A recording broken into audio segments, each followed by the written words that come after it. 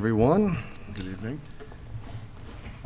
In accordance with the requirements of the open meeting law, please be advised that this meeting is being recorded and broadcast live over the Lunenburg Public Access channel on Facebook Live on the Public Access Facebook page and will be uploaded to the Lunenburg Access YouTube channel within 24 hours after the meeting has concluded.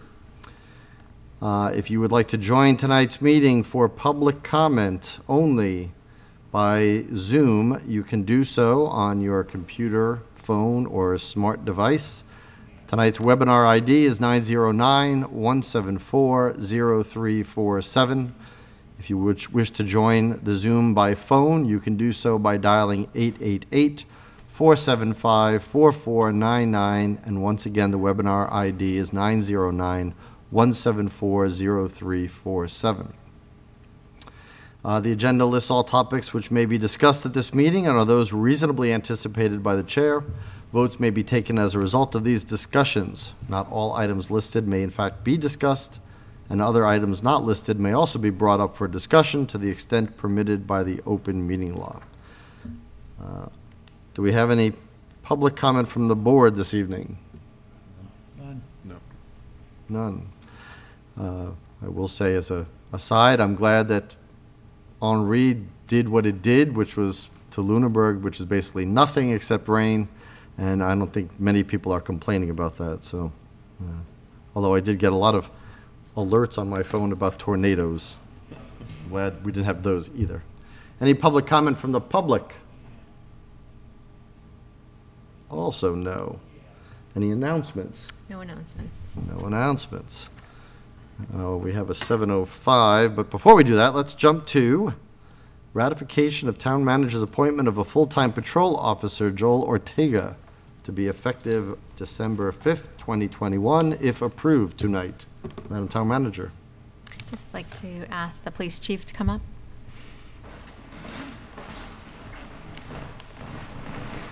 Thank you, Madam Town Manager, and through you, Mr. Alonso. Thank you for having us tonight. And like I mentioned earlier, it's nice to be back in person. I missed the last one that, well, fortunately I was on vacation, but it was nice. I'm glad to be in front of you to present Officer Joel Ortega. We were before you in, I believe, in February to appoint him as a reserve officer. Let me give you a little bit of background on him. He graduated from the NPTC Reserve Intermediate Academy last year in June. He successfully completed a background investigation, pre-employment physical, and a psychological examination. Joel has completed the department's 250 hours of field training in a relatively short period of time. He is a resident of Fitchburg, graduate of Leominster High School. He's also a graduate of Mount Wachusett Community College and has an associate's degree of science in criminal justice. Joel speaks two languages fluently, English and Spanish. When we brought him before you as a reserve officer to be appointed, we talked about his background, and through his background we found that he was a very dedicated, honest, and a well-thought-of person. One of the things that was told to me and told to my background investigator that he was one of the best humans on the planet. Haven't seen him work with us and being a part of our department so far. I would have to concur with that. I put in my letter to the board and to the town manager that every time he walks in the building, he has an infectious smile, and it just brings just a positive attitude every time he walks through that door, and it resonates with everybody he's around. As of now, we are asking that he be appointed December 5th, the day before the academy is to start. To this point in his career, he has lived up to every expectation that we thought of him and that we anticipated from him. He participates in everything we ask. He is always volunteering to help. He participated in the barbecue that we have for the seniors. He also participated in the Memorial Day service hosted by Mr. Jeffries.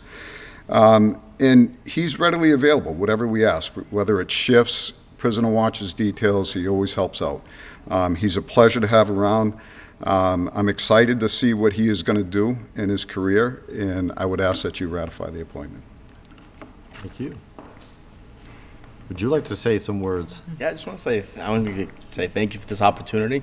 I can't wait to grow in this department, and thank you so much. Thank you. Any questions for the chief or for the applicant? No questions. None. Any comments? Comments? Just want to say thank you, gracias, Thank you. Joel, for coming aboard. Not an easy job these days, so very, very proud that you stepped forward and heard all kinds of good things about you, and Yeah. I'm looking forward to seeing more. Thank you. Thank you. Thank you. Thank you as well for stepping forward and for the contribution you have. And it's always comforting to hear when the chief gives such glowing comments and hearing how you've integrated well into the force. So that's excellent. Thank you. So this is exciting.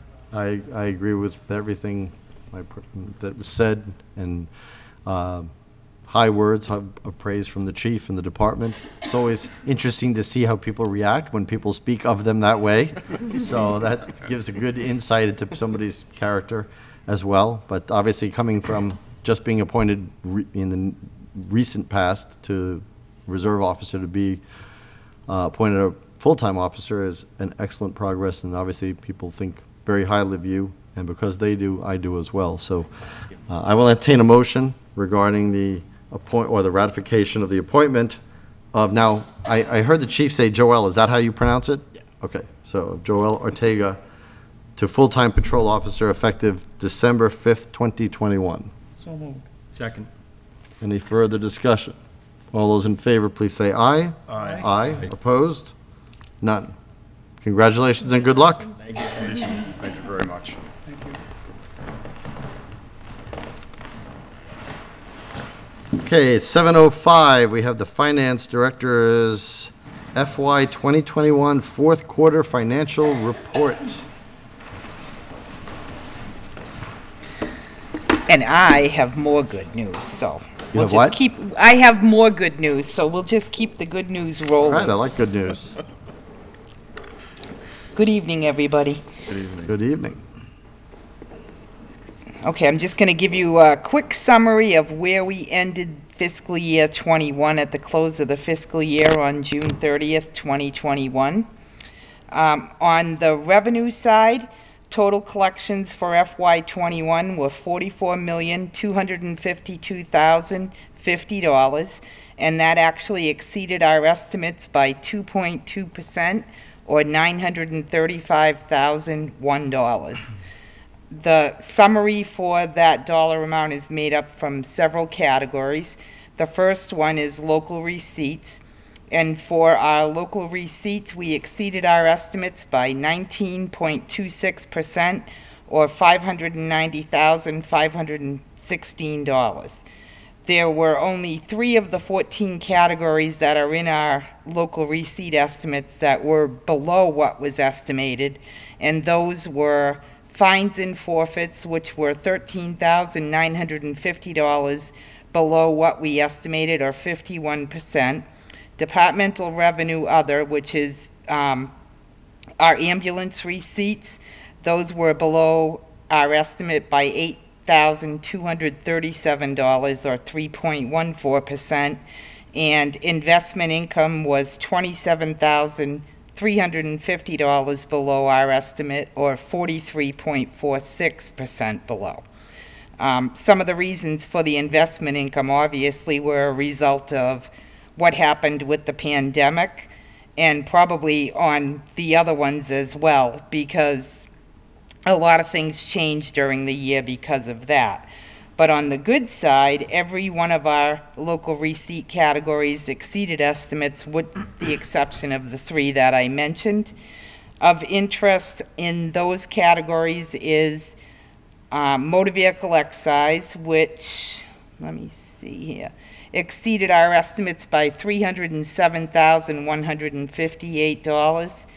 We also had penalties and interest, and that exceeded our estimate by $104,514.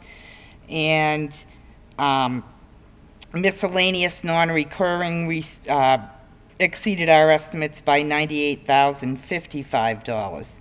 I think some of the reason why we saw the increases that we saw is at the time that we set the budget for FY 21, We level funded our local receipts, not knowing what was going to happen at the time with everything that was going on with the pandemic, and so we were very conservative with those estimates, and as a result, we exceeded our local receipt estimates by $590,516.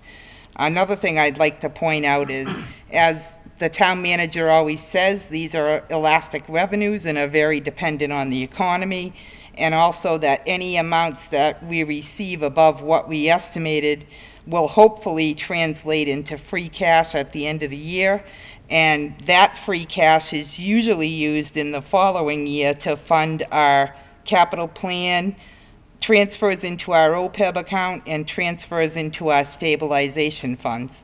One of the things I'd like to say is we've been very fortunate over the years, over at least the last several years, to have free cash in order to fund our capital plan.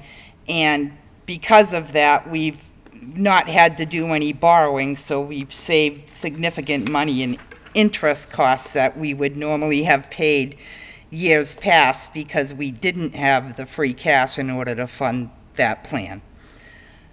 Taxes for the tax levy, net of our overlay, that was $28,776. $28,776,250, and we received 99.7% of the estimate. We also received tax lien revenue in the amount of $220,774. So as a result of that collection, our overall tax collection exceeded estimates by 0.47%. On the state aid side, we received 2.64% more than what we estimated, or $240,260. And the primary reason for that increase was in FY21, we received a zoning incentive payment for the Tri-Town housing project in the amount of $210,000. And we also got more than what we had than what was on the cherry sheet for our Smart Growth School Cost Reimbursement, or 40S funds, by $44,345. On the expenditure side, the budgeted expenditures were $43,317,048, and we actually expended 97% of that budget. The balance at the end of the year for all unexpended, unencumbered funds was $1,249,950. And I did provide you with a summary of the different appropriations and how much was closed out in each one. I'll just read the summaries for each category and what was closed out. So under total general government unclassified, which is mostly all of our insurances, there was a closeout of $425,545. General government, which is basically all of our town offices, there was a closeout of $116,013. Central purchasing, there was a closeout of $10,412. For total protection, which includes police, fire, building inspector, all of our inspectors, there was a closeout of $90,288. For health and sanitation, there was a closeout of $21.65. For the DPW, there was a closeout of $67,733. Facilities and buildings, $66,143. The recycling program, $768. The total assistance, which is Council on Aging, our Veterans Administration and Veterans Benefits, there was a closeout of $32,473. The school's total closeout was $491,127, and the library was $8,371. So as I said, the total appropriation closeouts at the close of FY '21 was $1,308,893. And then we also had state assessments which exceeded our estimates by $59,984. We had a closeout in our tax title account of $41.20. So the total of all of that is $1,249,950. With that being said, I did a calculation of what I think our free cash will be at the close of FY '21. And my estimate at this point in time is $2,675,000.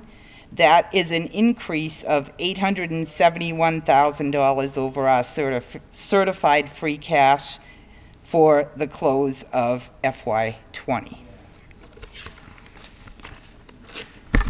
And when I was looking at this too, when I originally was looking at the closeout of FY '20, it seemed to me like the appropriation closeouts were high, so I just looked back into FY '20, and at the close of FY '20, we closed out $1,242,000, and for '21, we closed out $1,249,000. So those numbers were pretty constant from FY '20 to FY '21. One of the things that we really did exceed estimates on were our revenues, and like I said, I think a lot of that was when COVID originally happened, there were things like they pushed back the dates that penalties and interest would be charged on tax bills, motor vehicle bills, and that sort of thing. So at the end of June of FY '20 is when everything that there was a time frame from, I think it was like March to June, where everything was put on hold, and then we were allowed to collect the penalties and interest going back to when the original date was due. So I think we realized a lot of that revenue in FY '21. And then, like I said, when we put together the budget for FY '21, we were very conservative with our local receipt estimates, not knowing what was going to happen as a result of the pandemic. And I do have to say we fared very well. So, I mean, it's an $800,000, it's about a little over $800,000 increase that I estimate our free cash will be certified at over FY '20. How did the CARES Act impact any of these numbers? The CARES Act, well, I mean, there were probably expenses that if we didn't have the CARES Act fund would have been borne by the budgets, so we would have seen a much lower appropriation closeout at the end of the year. But I mean, all of those COVID costs that we could consider eligible under the CARES Act or FEMA funding, we moved over to those funds. I know, I realize that, but did you quantify that, how much that was approximately? Well, between the two accounts, I think it would have been about between $300,000 and $400,000, I would say. Okay. Because we've received a portion of the CARES Act. We've actually received more from the state under the CARES Act than what we've expended, but we're still waiting for reimbursement from FEMA for the federal side of things. So, Okay. yeah, that number would have been reduced significantly had those funding sources not been available to us. And on the revenue side, that one-time payment for the Tri-Town housing project Right. is $210,000 Yeah. loan. So that's a one-time benefit. Yeah, that definitely, would see. yeah. Excellent. Anybody have any questions for the finance director?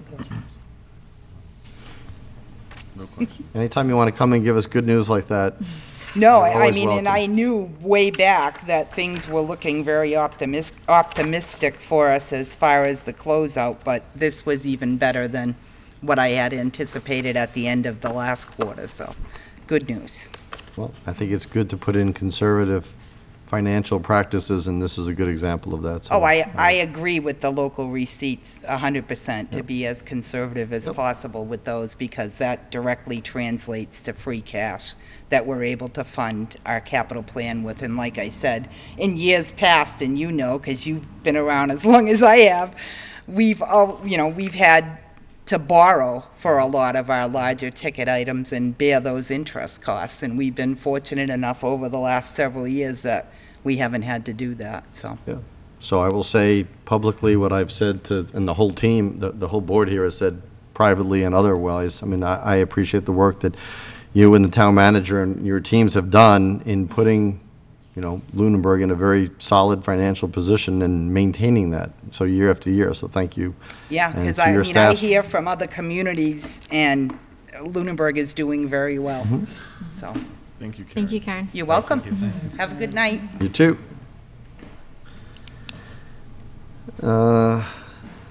7:15, we have a joint meeting with the Housing Authority to conduct an interview and vote to fill a vacant Housing Authority tenant board member seat. Mr. Stanley Randall of 131 White Street. Is the Housing Authority here? I think Mr. Randall's in the back row. Excuse me? Mr. Randall, I think, is in the back row. There's only two of you. Well, are they elected? It's a joint appointment. Oh, no, it's our appointment, it's a joint meeting. Okay, gotcha. So, Mr. Randall, would you like to come forward and introduce yourself, please?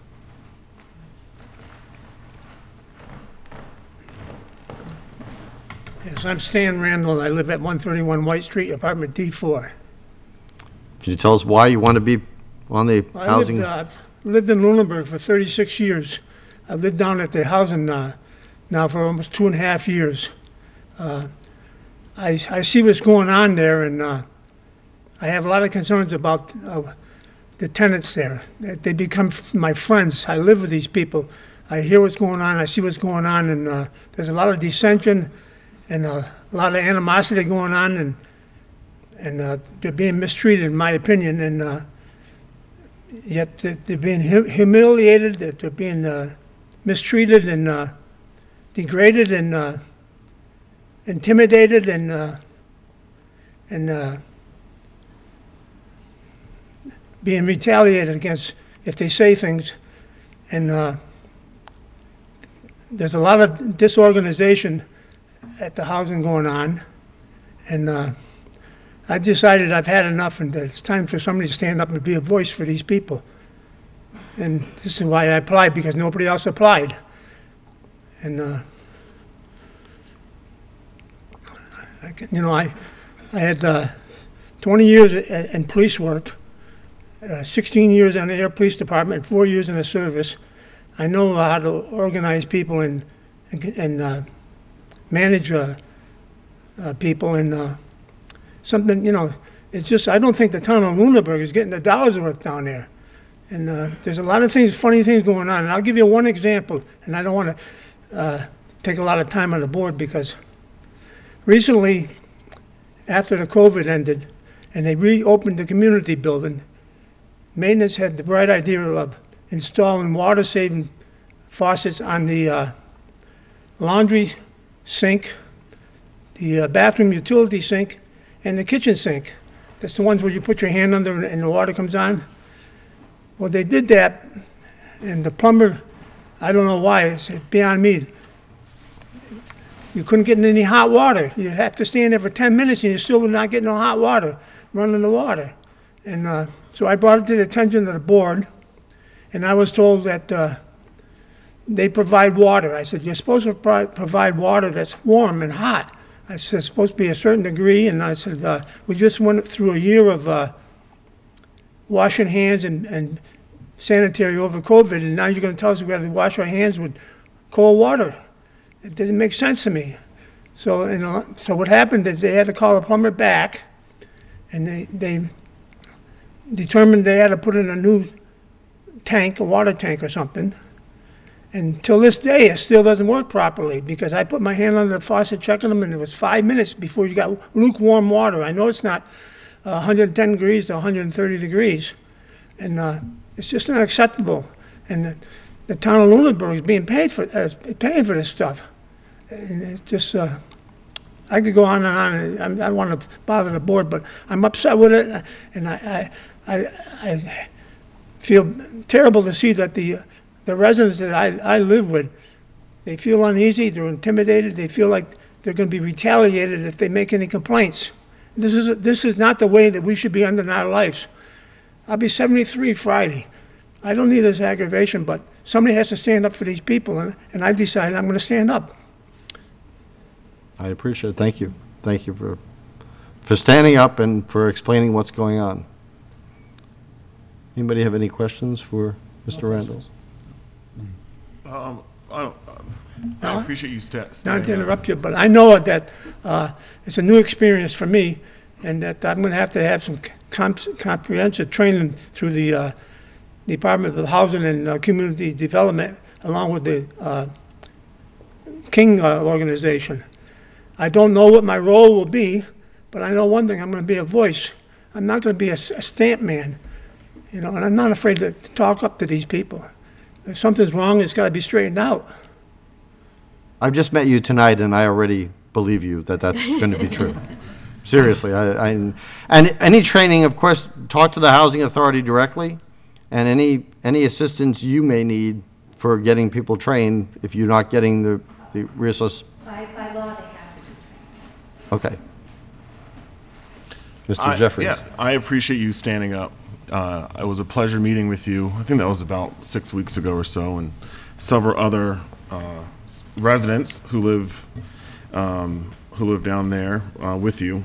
And I understand, I've sent several emails to the Housing Authority, as well as to Mr. Gold, who's contracted to provide the services. And I think that there's cause for concern. I think there's a lot of cause for concern. I think I've done a pretty good job of documenting that for the Housing Authority of what my conversations revealed. So that way, as members, you can pick that up, given the separation of our duties and responsibilities. But I appreciate you standing up. I have no doubt that this is what's necessary, and I'm also grateful, to the town manager for posting this vacancy, looking into the vacancies that exist on the Housing Authority Board, so that way we get a fully staffed board to be able to look into some of the concerns. So thank you. Thank you. So I'd entertain a motion on the appointment of Mr. Stanley Randall of 131 White Street to the Housing Authority Tenant Board member seat. Yeah, I move to appoint Stanley Randall to the Housing Authority Tenant Board member seat for a term to expire in 2023. Second. Any further discussion? All those in favor, please say aye. Aye. Aye. Opposed? None. Please see the town clerk at your earliest convenience to be sworn in. Yes, sir. And then work with the Housing Authority members to find out when the next meetings are and start that training. All right, thank you, sir. Thank you. Thank you. Okay, 7:30 on the nose. Look at this. It's like a Swiss clock here. A meeting with Town Council regarding the 40B comment letter in response to the site approval application from Pondview Commons LLC. Mr. Costa.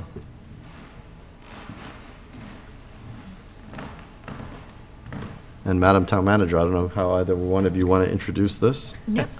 So, as the board is aware, and hopefully the public through many public announcements, we have a comment letter that we have to submit to Mass Housing by September 2nd. So tonight time was set aside to meet with Town Council to review the components of our comment letter. The deadline for comments from any residents or other boards were due yesterday, so we have a full complement. We've received 21 resident comments. We received a letter from the Planning Board, 2 letters from Hickory Hills Landowners Incorporated, 2 reports from the Police Chief, a letter from the Water District, and a letter from the Sewer Commission. So we have a full range of commentary and concerns from both public and appropriate staff and boards. So I guess take us through what the next steps are. I will. So thank you, Ms. Chairman, members of the board, Adam Costa, Town Council. So for your benefit and for the benefit of those in attendance and the viewers, as you know, I provided a 40B workshop presentation just about 2 weeks ago to members of your board and others who wish to attend, and gave an explanation of the 40B process sort of from soup to nuts. And so we are at the beginning of that process. 40B process starts with an applicant making a request or an application to a project subsidy, in this case for the Pondview Commons project. That subsidy is the Massachusetts Housing Finance Agency, often referred to as Mass Housing. And when that application is made to Mass Housing, there is a requirement that Mass Housing provide notice to the municipality of a potential incoming Chapter 40B comprehensive permit application. And the municipality is given an opportunity, typically 30 days, to provide public comment on the application.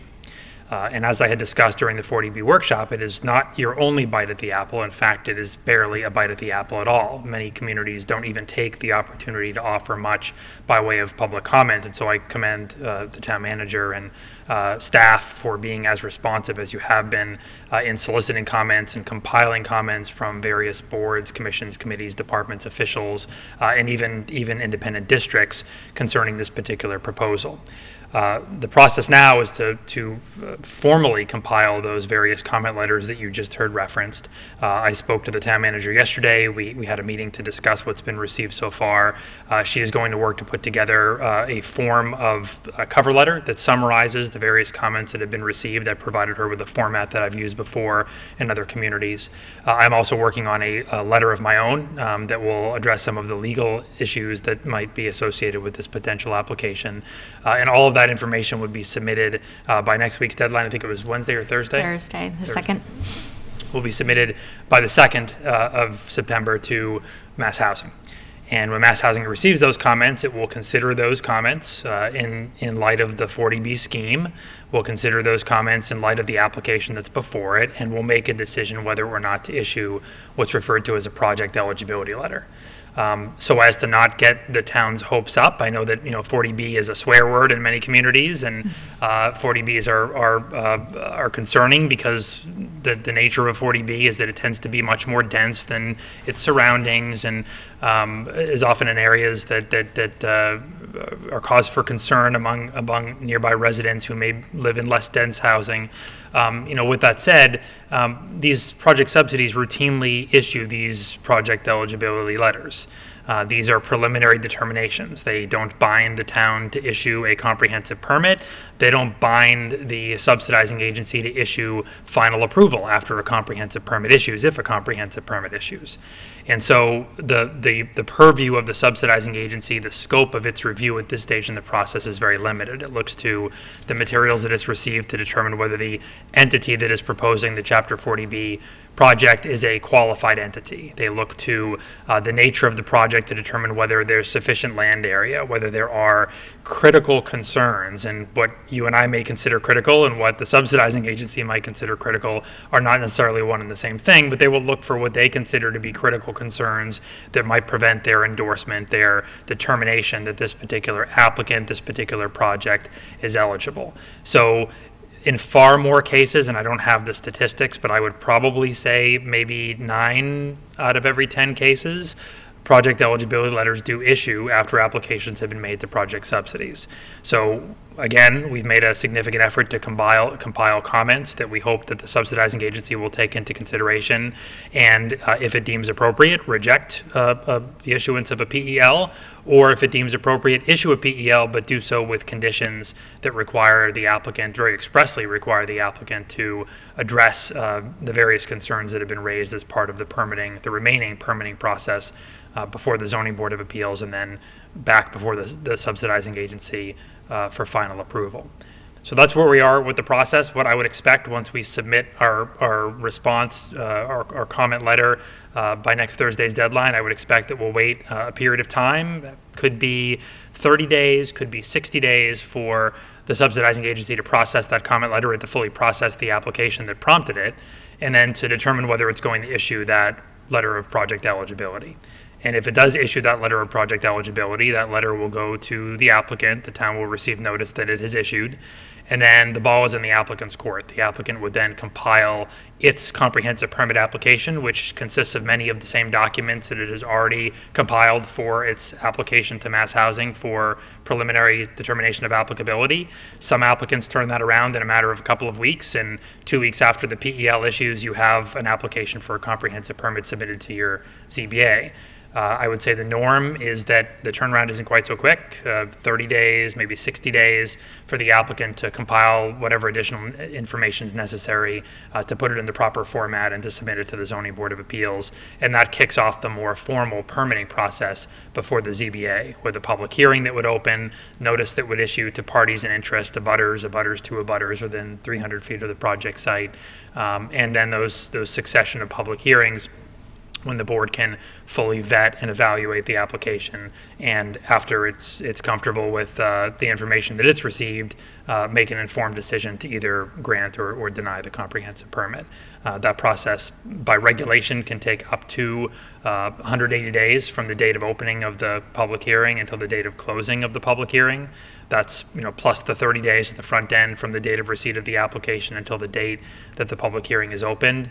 And then depending upon the speed with which an applicant cooperates or provides additional information, there are routinely extensions of that deadline. So it's not unusual for a comprehensive permit process from the date that the ZBA receives an application to run somewhere in the vicinity of 6 to 12 months. I've had them go as long as 2 years or longer in one instance.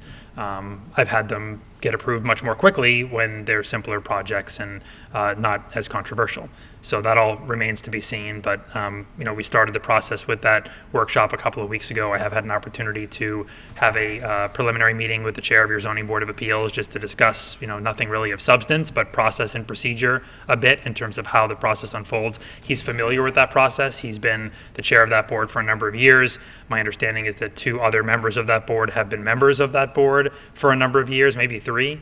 And they've actually presided over 3 other 40B applications in their years on that board. So they're generally familiar with the 40B process. That, of course, says nothing about this particular project, but they know the process and the procedure, which is helpful.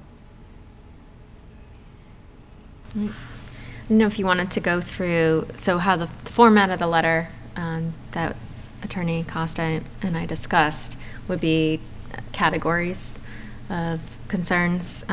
So preliminarily, like traffic safety, pedestrian safety, accessibility, project size, access and egress from site, sewer infrastructure, water infrastructure, legal concerns. These are in no priority order. Stormwater considerations, open space, unique environmental harm. So those are the main categories right now that we started with. Yeah, as the town manager has forwarded to the board the letters from the public and the various boards, I'm assuming that we would compile the important highlights, and I guess those categories probably do a good job. I can't speak if it's an extensive job, because maybe there are other categories that weren't there, but certainly those are the major ones. That's what we would do, and bring out those various points for all the various reasons. Can you provide a breakdown of the letters that you got from the boards and everybody with the general consensus? Was there any that were for the project? No. Okay. And of course, that's a simple question and a simple answer, but the question may not be as simple and the answer may not be as simple. So I think I've read, maybe not every one of the letters, but I think I've read many of the letters. And while I probably would characterize most as being against the project, many of them have been focused on particular concerns that are within the purview of the officer or the department. So it's not yay or nay on the project. It's, we have this concern. And so if that concern were addressed, maybe that would be support for the project. Maybe it wouldn't be. I don't know. But they're focused on the areas of expertise of these various boards and commissions and committees. So what the town manager has attempted to do, not that I want to speak for you, Heather, but No, thank you. is just characterize and categorize as best she can, consistent with the format I provided, the topics that have been addressed by these various letters. But we're going to provide the letters themselves as an attachment. So the hope would be, the expectation would be that Mass Housing is going to do what it ought to do, which is if it's going to provide an opportunity for the town and the townspeople to offer comment, it's going to read all those comments. It's not going to just read the cover letter and then say, okay, we get the gist of it and then move on. But the cover letter does provide an opportunity for the town to really highlight, especially where there were some common themes. So, there was one or two letters maybe that referenced stormwater. There were maybe a few more letters that referenced traffic. There were several letters that referenced concerns about utility services available at the property. So we do want to highlight those common themes, and the fact that they are common themes is really telling, I think, and ought to be telling to Mass Housing that the town has significant concerns about the appropriateness of the site. And I don't want to speak for your board, but at least the sense I'm getting from the letters I've received is that many agencies, many boards or departments or committees of the town have serious concerns about the appropriateness of this site for this type, this style, this size of development. I don't know what else we can go on this topic tonight, aside from this review. If anybody has any questions or... No questions. I have one question. Mr. Jeffries. Mass Housing is the subsidizing agency here, which, and I probably should have asked this question when you gave your presentation, but I didn't think of it then. If Mass Housing denies the project eligibility, my understanding is that they're providing funding. Can they go to one of the other subsidizing agencies and reapply? They can. So it's not, and so the funding that Mass Housing provides is not the traditional funding as you might think a lender would provide. They're not necessarily providing dollars to allow the project to be constructed. But they're facilitating the ability of this project to qualify for the sorts of financing options that would be necessary to develop an affordable housing project, which might otherwise be difficult to finance because of the nature of these types of projects. They're providing the mechanisms, the framework within which the 40B project can get approved, the regulatory agreement that will ensure that there are limitations on the profitability of the project to the developer, that will ensure that there is an affordability component for a minimum of 30 years, if not in perpetuity. If they're denied a letter of project eligibility, nothing would ever prevent them from making an application to a different subsidy to seek the same sort of a letter. I will tell you that in my experience, I've not seen many instances where an applicant that is denied, and again, I've not seen very many instances where an applicant is denied subsidy approval, but in those instances, I've not known that applicant to then have greater success going to another subsidy. There's only a handful of subsidies. You're dealing with Mass Housing, you're dealing with MHP. If it's a friendly project, meaning that you get the town's endorsement, the select board's endorsement before you proceed, you can go directly to the Department of Housing and Community Development, and it will act as a subsidizing agency. But with those, other than those few that I've referenced, there aren't many other subsidizing agencies for these sorts of comprehensive permit projects. Thank you. Do you have anything else you wanted to discuss here? Is the board meeting again between now and your deadline on Thursday? We don't have a scheduled meeting. Right. So if I could make a suggestion through you, Mr. Chairman, I would just suggest that the board vote to authorize, I presume you've seen the letters that have been incoming, that many of them have been circulated, that you just authorize the town manager to prepare a letter of transmittal, a cover letter that summarizes the general content of those letters, including those letters with the cover letter, and make the submittal by or in advance of next Thursday's deadline. I think that would be proper protocol, just so there's no question that the select board authorized that action to occur. Thank you. So I would entertain such a motion that the board, as advised by town council, the board authorize the town manager to compile the submittals for public comment and to work with town council creating a cover letter in submission of those public comments. So moved. Second. Any further discussion on that motion? Let's do a roll call on this one. Mr. Marino? Aye. Mr. Dwyer? Aye. Mr. Franco? Aye. Mr. Jeffries? Aye. And an aye from me. Thank you. Okay, thank you very much. Excellent, thank you. You.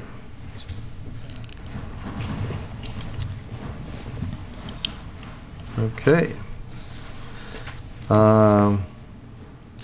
Let's jump down for a second because we have people waiting in the audience. Let's do the renewal of the annual earth removal permit for 1325 Mass Avenue. So this was held over from last week, where the applicant or the current permit holder has asked for change in operational hours from 8 a.m. to 4:30 p.m. and changing the Monday to Friday to 7 a.m. to 4 p.m. and to add 4 hours on Saturday, 8 a.m. to noon, with no trucking of material, just on-site work at the site. Again, 1325 Massachusetts Avenue. This was sent and noticed to interested parties, so I will open up if anybody wants to speak to it. Please. Hi, I'm Dawn Proctor Johnson. I'm Dan's sister. I'm here representing Dan and Jean Proctor, owners of the property. In case there are any questions, he apologizes that he couldn't be here tonight because he was offered Red Sox tickets for him and his entire family, so he went to the Red Sox. But he asked me to stand in case there were any questions and anything that I could speak on behalf of him. He just wanted to say, obviously, nothing's changed since last week, and hopefully you'll see fit to vote in favor of what he's asked for. Well, we did hold it over for this week so that we would hear if anybody had objections to these and what their objections might be. So does anybody have objections to this request? Is there anybody? Yes, she just unmuted herself. Pamela Insaldi. Say again? I just actually have a quick question. Yes. Last week, it was suggested by the vice chair that perhaps a compromise for Mr. Proctor asking for Saturday, that he would be amenable to change the hours to 9 to 12. So I guess my question is that off the table? No, I don't think it's off the table. And I think the applicant suggested that they were amenable to that with that change. I thought it was 9 to 1. No, 9 to 12. Do you know, if you are representing? I thought he said 9 to 1, but he would, it's not going to be every Saturday. It's just when he needs to be there. So he would like this to move forward and have this be done tonight. So. Sure. I have no opposition to one. What? I heard 9 to 12 last week. Yeah, I thought I heard 9 to 12 last week as well, but I don't have any, if certain members remember this being 1 o'clock, I don't. I personally do not think it should go into the afternoon. I think that 9 to 12 seems very reasonable as a compromise, because originally he asked for 8 to 12. Correct. Mr. Dwyer? My recollection is that he wanted to keep the 8 to 12, but he said he would refrain from moving equipment until 9. So he could be on there setting stuff up, shooting grades and things like that on the site, but then between 9 and 12, that's when he would actively be moving equipment and working. Correct. Is that correct? Yes. But no trucks. Mm-hmm. Yeah. There will be no trucks on Saturday. Right. Just be the equipment. Okay, I just want to be clear about that.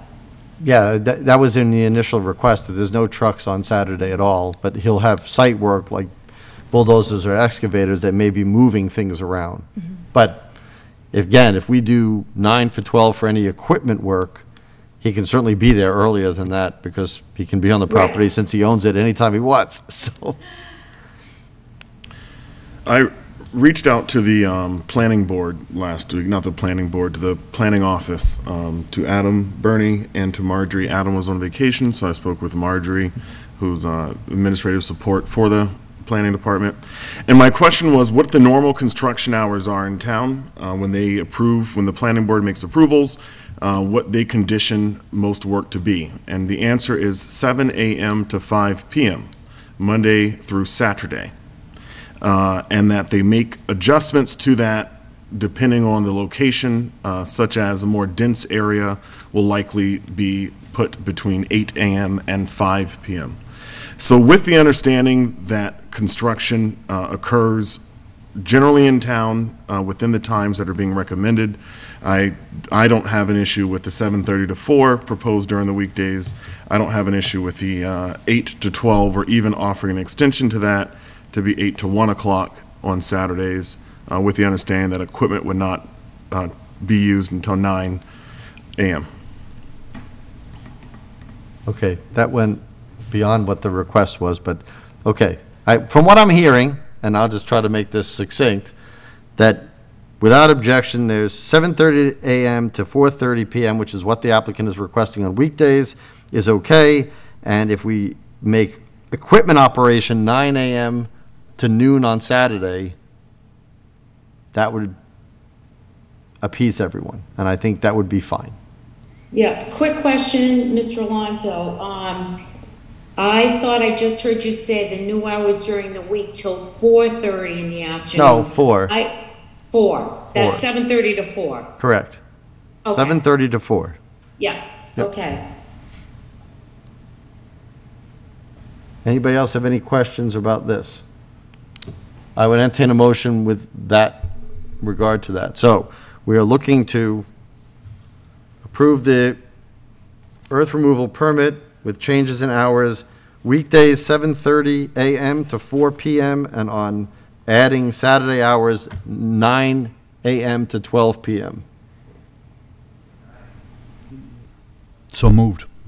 Do I have a second? Second, All right. with All- noting that between the hours of 8 and 9, he can do other work, notwithstanding the use of. Yeah, but it's his property, so he can be on the property anytime he wants. He doesn't need approval I for just want that. to make that clear, though. Yep, okay. So moved.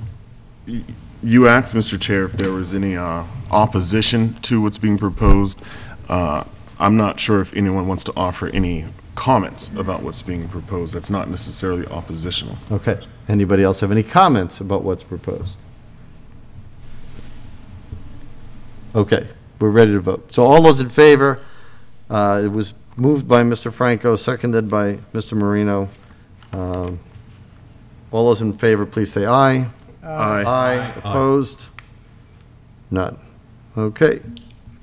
So let's, is this on here? These hours? So change hours to this and that. Okay. We have to put this on here somewhere.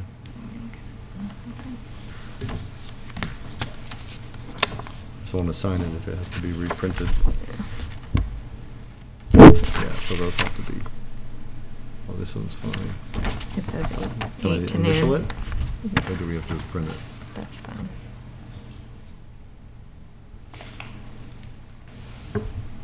Okay. It'd be the one. Hmm? It'd be the second one. That was the original.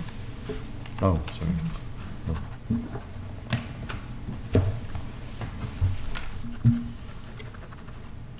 Thanks. Okay.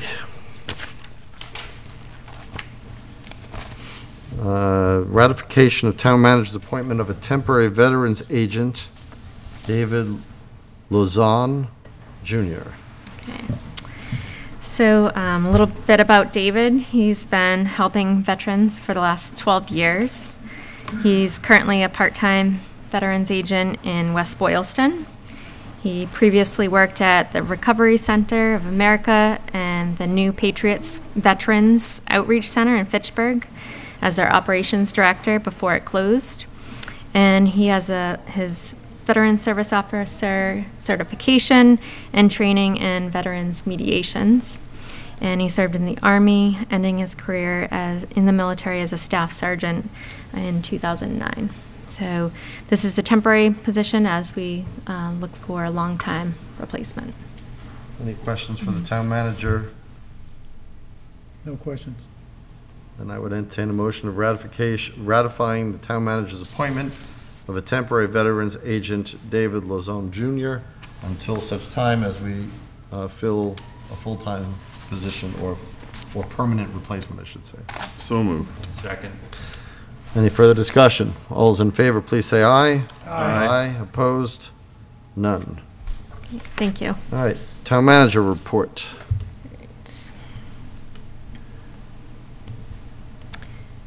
Shorter report than last week. So I'll start off with the vacancies. There are 2 vacancies on the Architectural Preservation District Commission, 1 citizen at large and 1 representative from the Historical Commission, 1 vacancy on the Bylaw Review Committee, 1 vacancy for a citizen at large appointed by the town moderator for the Capital Planning Committee, 2 vacancies on the Commissioner of Trust Funds, which is a joint appointment between the Commissioner of Trust Funds and the Select Board until the next annual town election, multiple vacancies on the Economic Development Committee, the 1 vacancy on the Senior Work-Off Program Committee, and 1 associate vacancy on the Zoning Board of Appeals. Interested persons can find the application form on the town website, complete them, and return them to the Select Board's office. Updates from the DPW, 1 on the Pleasant Street Bridge. The DPW director has worked with our engineer to address some safety concerns, including the gap between the face of the rail and the edge of the pavement and the height of the bridge railing. To add additional protection on the height of the railing, a 6-foot fence will be installed on the back side of the railing that would provide pedestrians with a more comfortable railing height, and the gap will be addressed with a 2x10 pressure-treated wood. Complete streets sidewalk ramps. The DPW director has asked our engineer to review all the sidewalk ramps that have been installed so far as part of the Complete Streets project. He and I both have concerns that were also independently raised by a resident that we would like to have reviewed as far as their ADA compliance. So as soon as we have those inspected, I will provide the board an update. Donation of commercial freezer and refrigeration units. Dave McDonald has secured a donation to the town for a large commercial freezer and commercial refrigeration unit that will be delivered to the TC Pasio's kitchen. These units will be used by the Lions Club Food Pantry once they relocate to this space. So this will, currently there are 2 units there. They're 20 years old and haven't been serviced recently, so that these will be good replacements for those units. So thank you, Mr. McDonald. IT director position. The IT director, Steve Malandrinos, resigned from his position last week due to personal reasons. This position is currently split between the town and school, with 30% school, town, 70% school. And we have temporarily transitioned tasks over to the relevant staff and are managing this internally at this point. I'll keep the board updated with any changes going forward. In other announcements, the last day that the town beach will be open will be Sunday, August 29th. The Lunenburg Farmers Market on the Ritter Lawn is held every Sunday until October 10th, 10 a.m. till 12:30 p.m. And the fall special town meeting will be Tuesday, November 16th at 7 p.m. at the middle school, high school. And warrant articles can be submitted to the town manager's office now until September 28th at 5 p.m. Any questions for the town manager on the report? I will say just a couple of comments. So first of all, thank you also to Mr. McDonald for securing those, and thank you for the town manager in meeting with the Lions Club. And I think that the TC Pasio's is a much better solution for their food pantry than was the previous location. So I'm glad that all that is working well, and everybody knows that it's temporary depending on what happens with the Pasio's building. On the Pleasant Street Bridge and the Complete Street sidewalk ramps, I just have to comment that I don't understand how these engineered projects have these deficiencies where else somebody has to bring them to your attention, that we have to fix or fill in a gap with a bridge that's just recently done with pressure-treated 2x10 lumber and extend the railing, as if nobody knew that people were going to be walking over this bridge. Or with the sidewalk ramps that, several residents, but one in particular has noted that don't look like it meets the standards of ADA. We did the complete streets and we did the sidewalks in large part, not solely for, but in large part, to address the ADA accessibility issues, and to have one not meet or seemingly not meet those codes seems to defeat the whole purpose.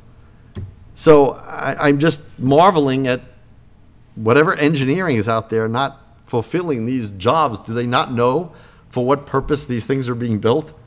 It just seems to be, these aren't small oversights. These are like to the core of what they're building. You want my opinion on that? If you'd like to offer it. No. Okay, well. Nobody wants to hear it. I would hear it. There you go, see? Lou would like to hear it. All right. Were either of those projects considered complete at the time that the observations were made? Because there's usually a quality control check at the end of projects. They weren't signed off on as complete. Okay. Yeah. So. All right. So it wasn't a complete streets. It was just complete streets. Yeah. Well, because, sometimes vendors I'm not making excuses. Vendors, they knew what they were, vendors make mistakes. Well, but, and you catch again, them. there's a lot of spotlight on, let's say, the sidewalk project, this complete streets project. And the speculation was, well, this clearly, this has all the workings of being a temporary fix until they do something more permanent. And so if they come back and say, no, that was the permanent one, I question people's dedication to their job. Yeah. Yeah. I mean, what the engineer will come out and review is how it was built according to the specifications, and if it, meets that, the requirements of the specifications. Yeah, and then they'll go back to the contractor and say, this is wrong, this is Right. wrong. So it seems as if our intervention is prior to that point. Yeah. Right. But very appropriate to bring it to, Right. their attention. Well, I want to thank all the people, at home who make these observations and bring them to our attention. I mean, not everybody who works in town can be everywhere, and we look to people to point out things, and just say, hey, I'm not sure that this is anything, but can you look into this and address your concerns? That's how, a lot of these things come to light. It's just from people driving over it, walking over someplace, seeing something. So thank you for those people who are submitting those observations for our review. And with a tone that says, hey, I'm not sure if this is right or if this is even finished, but I think people should know this. I think that the tone of it is also very important.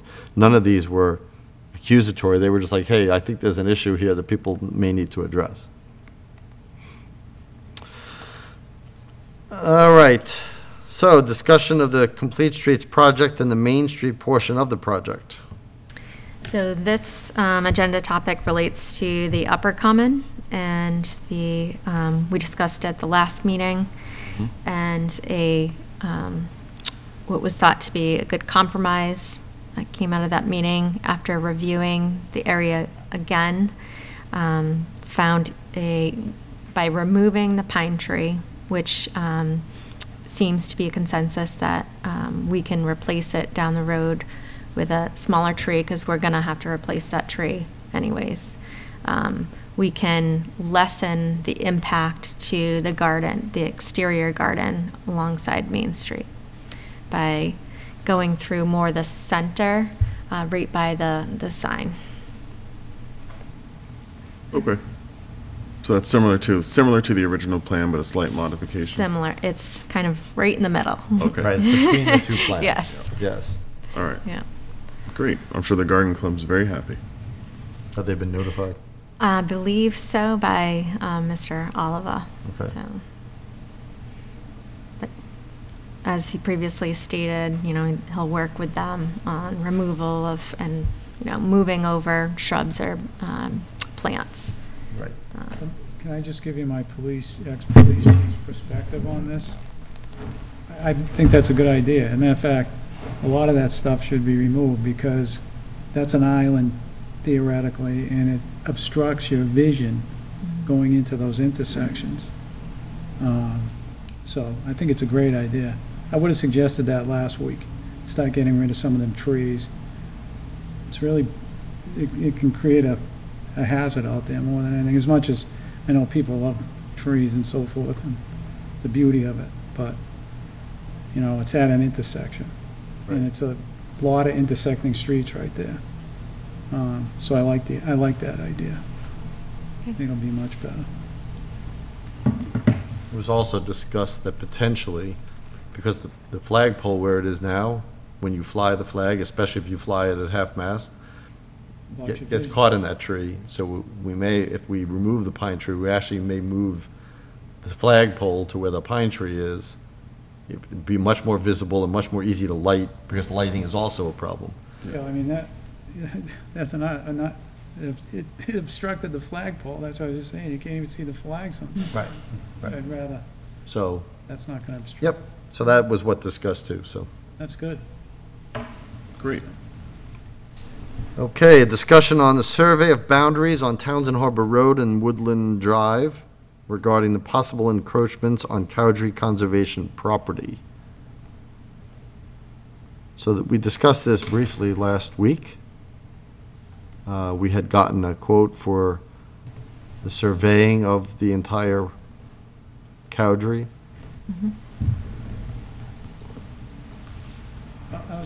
Mr. Chairman, I was confused by all this when I read it. I looked at the maps and so forth. Well, this survey hasn't been done yet, right? That is correct. Because there was this letter from town council makes it sound like, where is it? Where did I see that?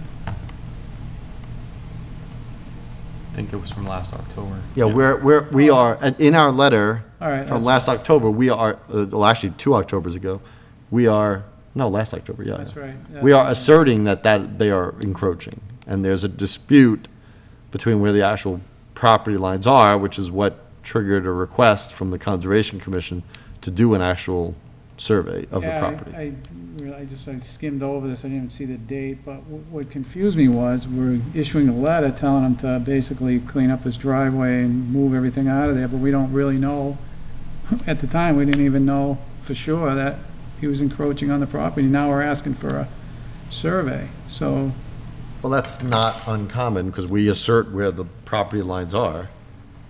And if there's a discrepancy or somebody disputes it, then obviously the claiming party has to determine. well, yeah, no, I get that. I guess what I was thinking is that the property lines were shown from the GIS. Yes, yeah. which are not typically Yeah. all that accurate. So, all right, I get it. I get what you're saying, though. Still, based on that, you're asserting that they are. So So you didn't answer my question, anyway. I guess. I did or didn't? No, you did. Okay, good, all right. So I think the question was, we wanted to think about it, whether we surveyed the whole property at the price we were given, and Conservation indicated, and the chair could not be here tonight, but indicated that they just wanted to do this property line for this. 192. For 192 Townsend Harbor Road. And we said, well, for the price we're getting, why don't we survey the whole property? And I'm certainly lean toward that, because the property, it would be nice to have a final determination, and we're not doing it for any other purpose other than now we'll know, and we'll have these lines determined, Yeah. not for the purpose that there are, but there could be other encroachments on other properties that border the Cowdrey as well. Well, there was a second map here, too, is it? Sorry. Yeah, there were some possibilities, they said, yes. Yeah, I mean, one of them, it looked like the line was practically going through the person's house. How could that be? Well, I don't have an answer to that question. No, I know, I'm just saying. That's why we have surveyors. Well, exactly. That's why G. So I'm leaning toward approving the whole thing and get the whole Cowdery surveyed for that price. Those And- boundaries that, where there's encroachment. Right, with it, right. Possible encroachment. Yep. Well, And then there's a question of, do we want them staked or not? just to clarify what we're talking about, I don't see the quote in our drive, so what week was that was last week? Last week. Yeah. All right, so let me go back to the 17th. This is the original, this is the second quote. Kevin, am I missing it? It was,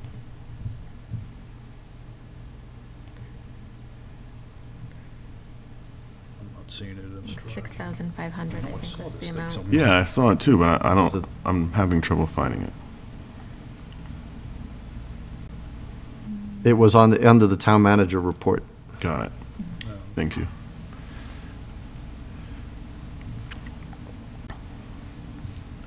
$6,500 to perform a partial boundary survey of the 3 possible encroachments, and an additional $1,500 that the property lines could be staked. All right.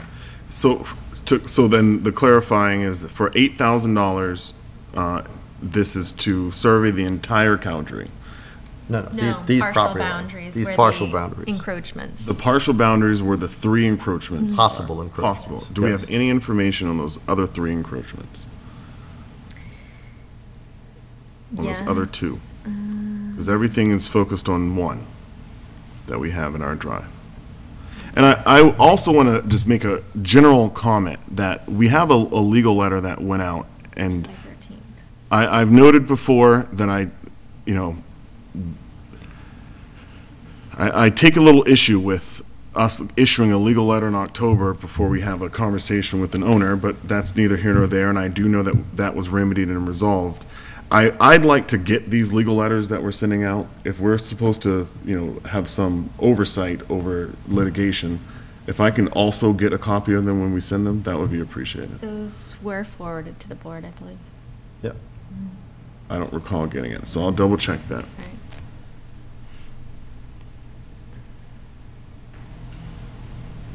I believe it was July 13th, as I referenced in my report.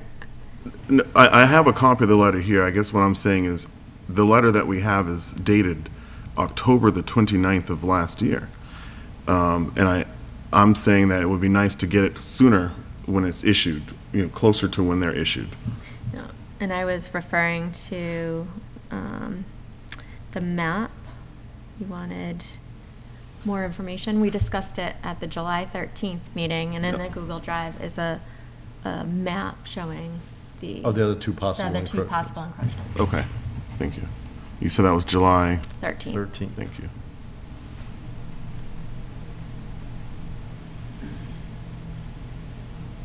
Townsend Harbor folder.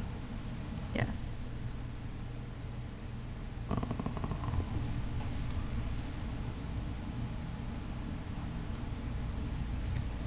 Is this what we're looking at? Yep. So those red lines. Oh, that's why, because I'm colorblind, so I don't see red. All right. Just so I'm clear. So here. Okay. Right, from here to here. Yep. And here and here. Got it.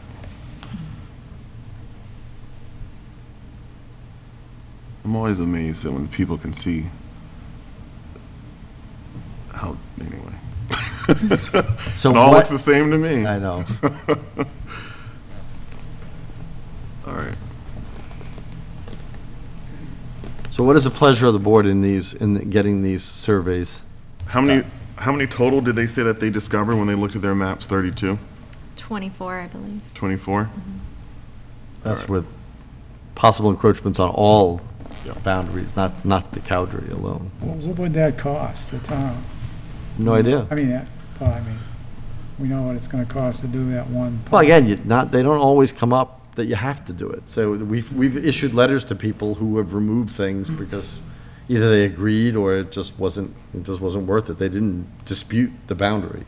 So you only have to do it if the people dispute it and you really feel that there's a big encroachment, then you got to make a decision. Is it worth doing? Well, in cases like this, and I know this guy's gonna dispute, or this guy's already disputing it, this other one here too, where the line almost goes through the guy's house, I think it's really important to do a survey, because we're talking about taking away a guy's driveway, a big chunk of his land. In this case, we're gonna take away enough land, he won't even have a place for a driveway, and maybe have to move part of his roof going to that red line. You know what I mean? So I think it's really important that we do some due diligence and make sure before we, impose that kind of hardship on somebody, that we're doing the right thing, that they are in fact on our property. So I'm all for it, is what I'm saying. I completely agree with that sentiment. GIS maps they are prone to error. They're not exact, and just based on the encroachments we see in this small area for the other properties, they all seem to be off about the same amount. So it wouldn't surprise me if we go out there, we do the survey, and we may find some encroachment, but not as dramatic as shown in the GIS maps. Mr. Franco? Yeah, I just want clarity on this, since I just want to make sure we're talking about the same stuff here. It's $6,500 to perform the partial boundary survey of the 3 possible encroachment boundaries, and then an additional $1,500 to actually stake in those subject 3 encroachment boundaries, right? Okay. Yep. But was there discussion or suggestion to survey beyond these? Okay. This is Okay. what the quote is for. All right. Okay. I'm clear. Thanks. Mr. Jeffrey? Yeah, I'm not in favor of this proposal. My concern is not the encroachments and the possible encroachments.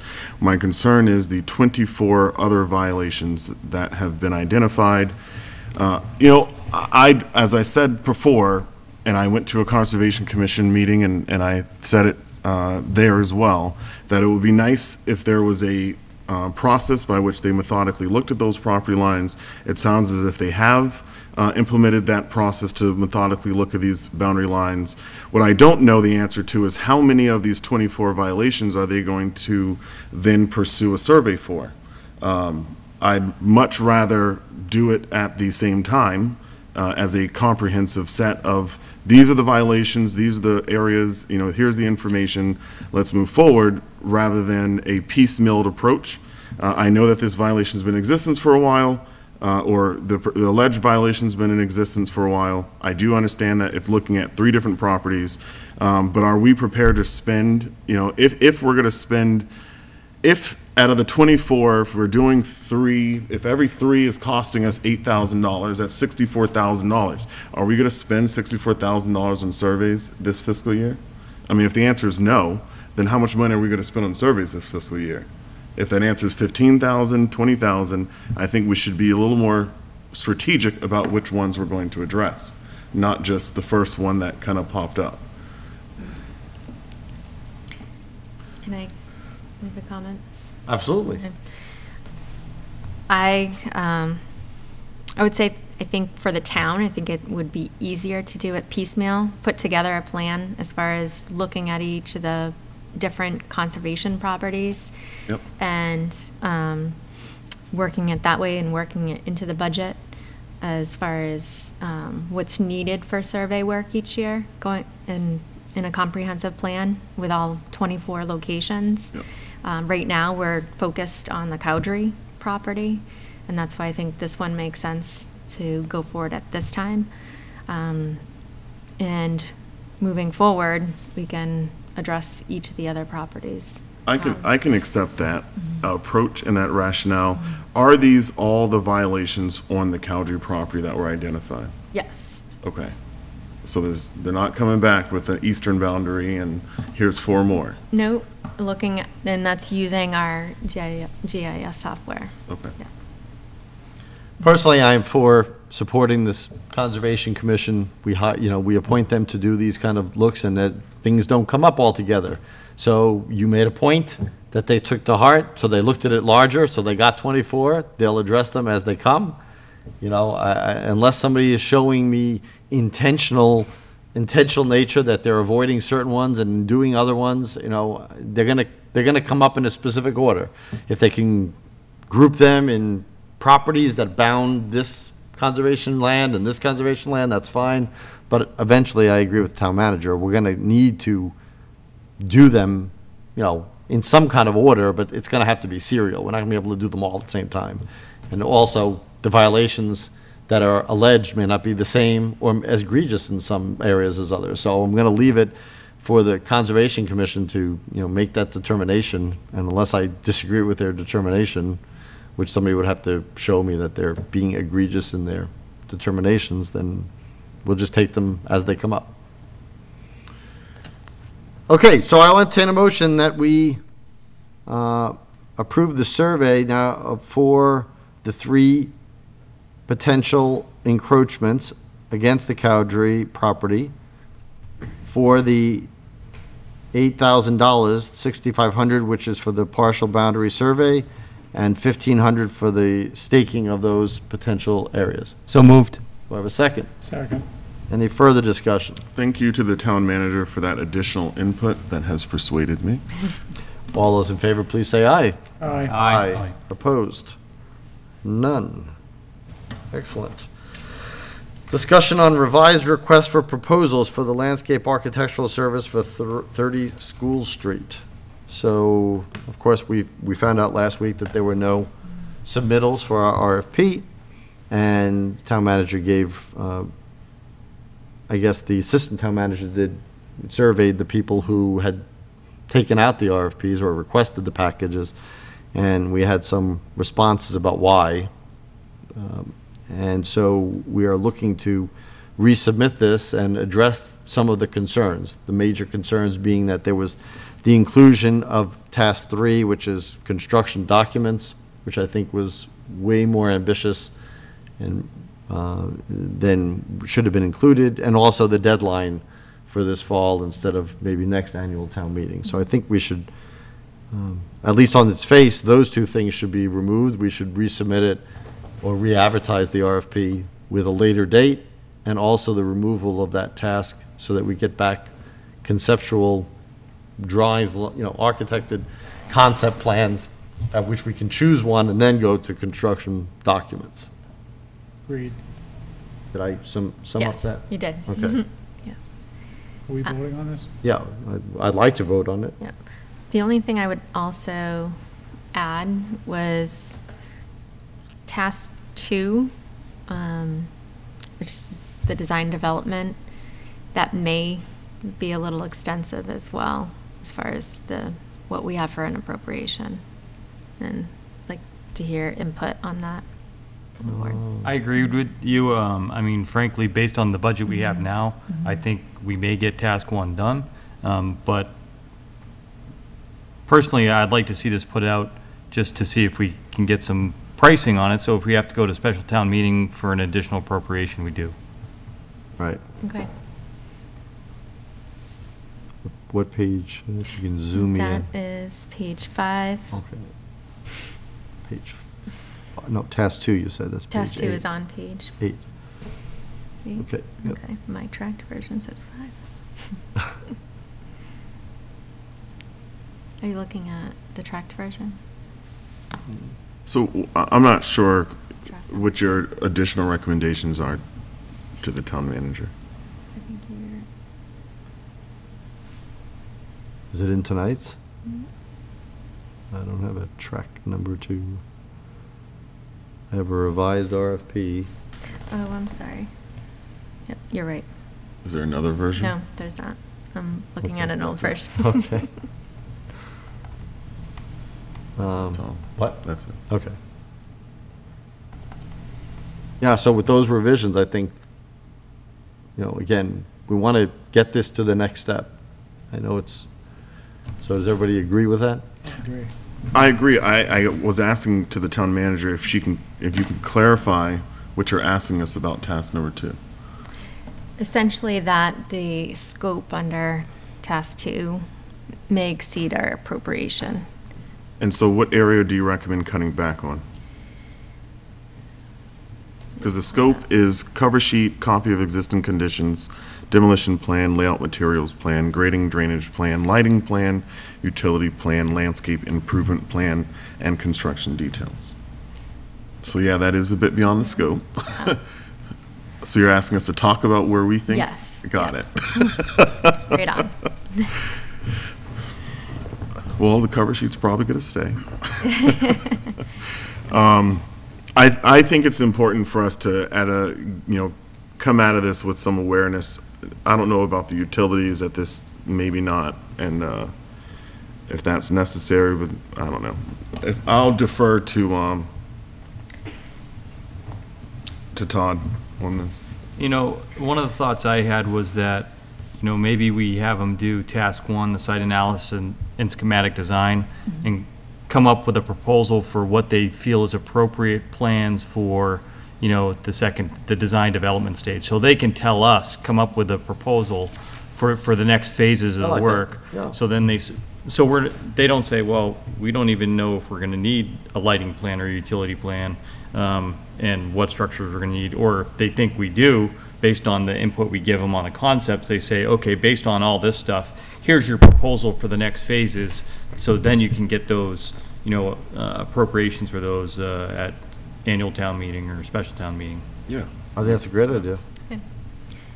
For deliverables for task 1, since if we're looking at a final product for that, should that include coming back and narrowing it down to one concept plan that can be presented?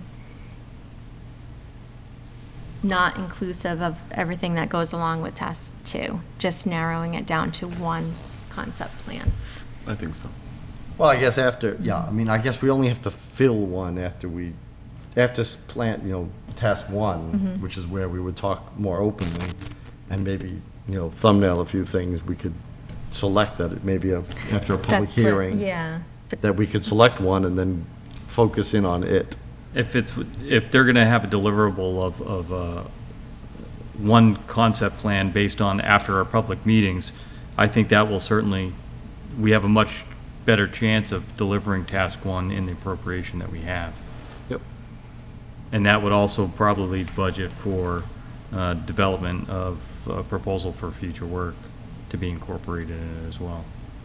Right, because if you narrow it down to one concept plan, and then they have to provide a proposal based on that one concept plan. Yeah.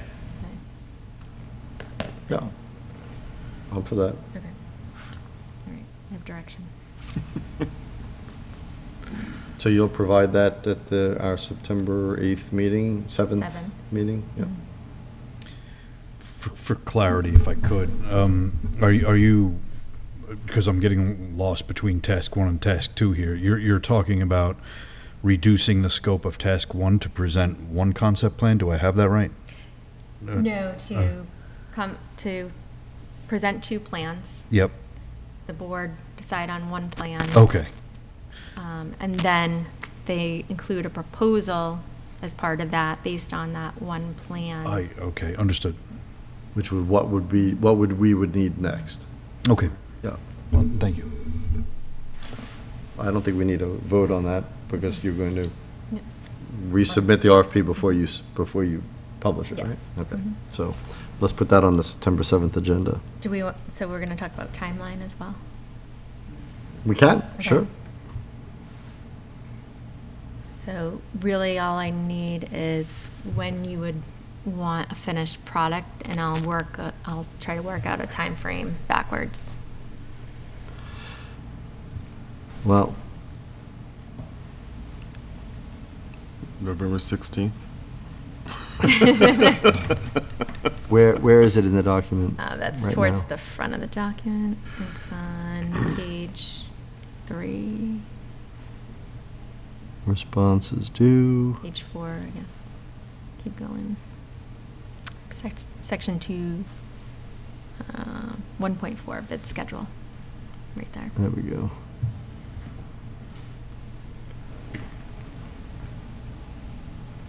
Oh, that's when their proposals are due. But it works down, so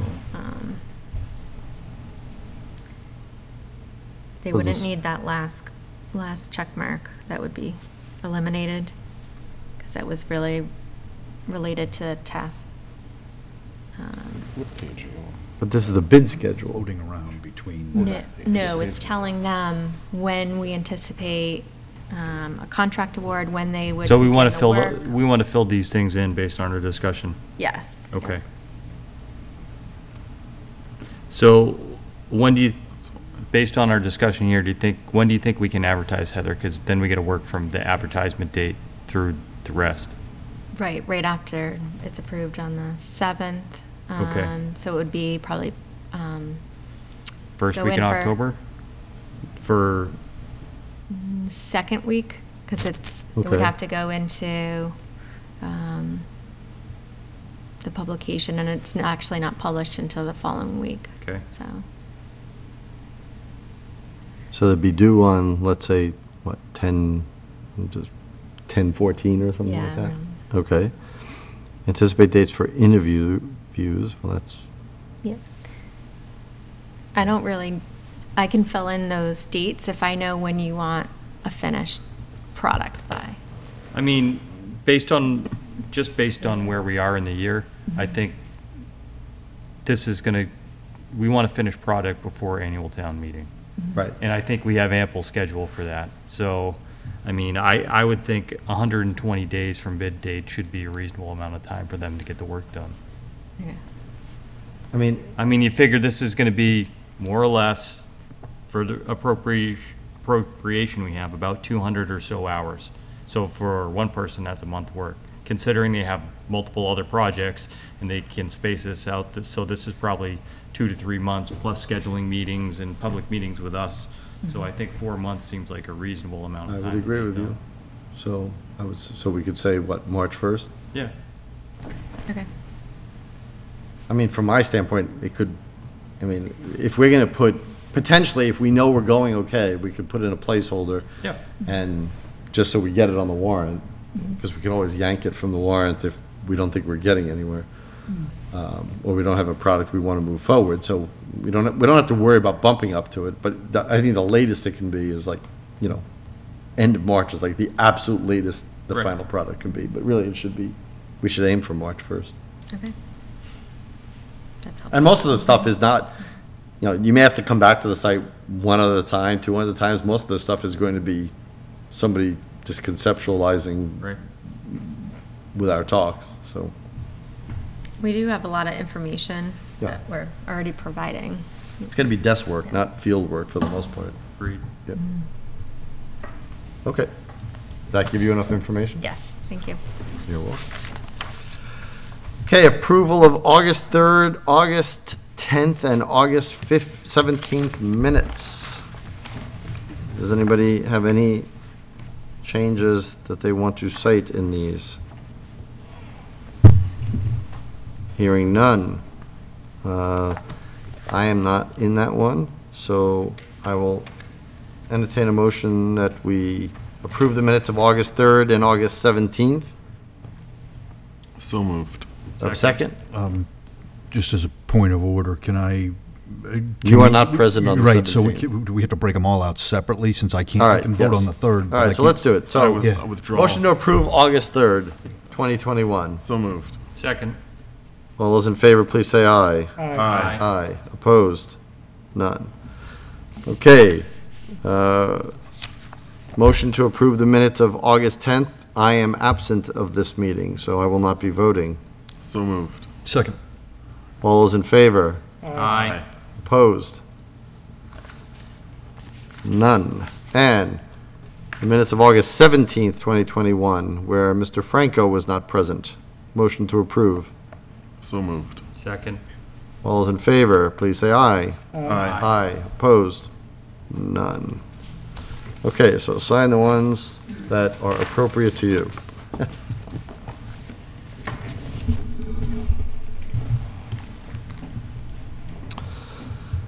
Warrants. No warrants today, wow. No. What happened? Action items, any action items? Any committee reports? TCP meets tomorrow. 5:30. Anybody else have any committee reports? MPO was canceled. Economic Development Committee meets on Thursday. Okay. Is it in person or Zoom? In person, yes. Here? 6 PM, Ritter. The Ritter Building, okay. Okay.